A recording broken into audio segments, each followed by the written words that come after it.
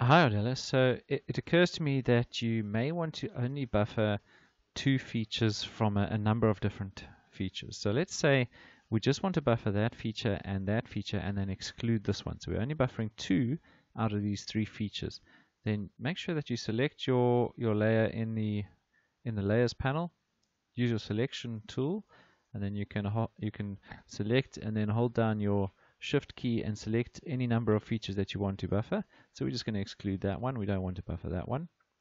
And then choose the process or the algorithm that you want to use for the buffering. So we're going to use variable distance again, and we're going to make sure that you select features only. So if we select this option, then it will only select or buffer the selected features. And the buffer distance is going to be the distance field. And we're going to dissolve the buffers, and I'll create a temporary file just for this demonstration and click run. Now you'll see that the features buffered are the ones that were selected only.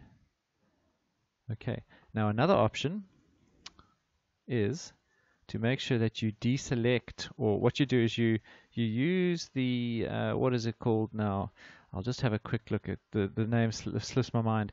If I go to properties, the query builder, that's it.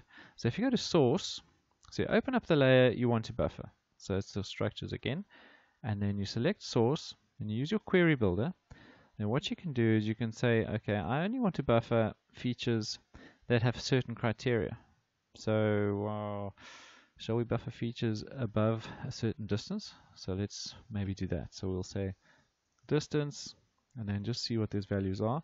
So everything greater than 300, let's say. So everything greater than 300, okay. Apply, okay. And then there's only two. Okay, so what it's done is it's not rendering this one anymore because it doesn't fit the criteria. These are the buffers that have a buffer of greater than 300.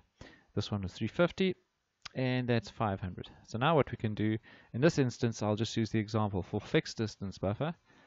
So we'll say, let's make it 250, dissolve features, and run. And close that.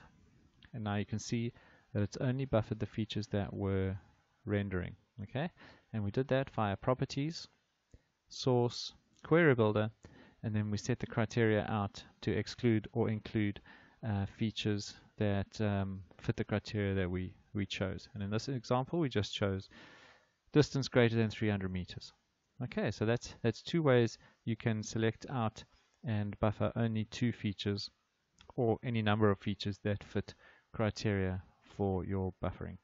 And that's pretty much it. So yeah, anyway, good luck with that. Give me a shout if you have any questions. Cheers.